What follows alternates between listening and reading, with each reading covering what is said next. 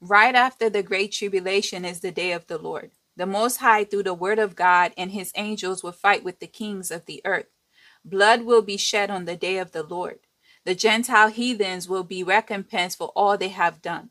The righteous Israelites will be gathered and put back on their land. Remember, only the people whose name is written in the book will be gathered.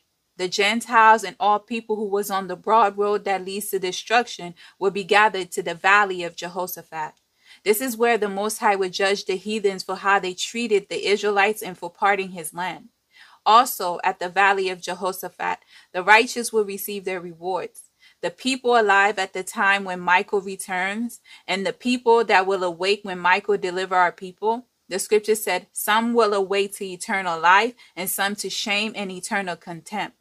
Everyone will receive their rewards according to their works.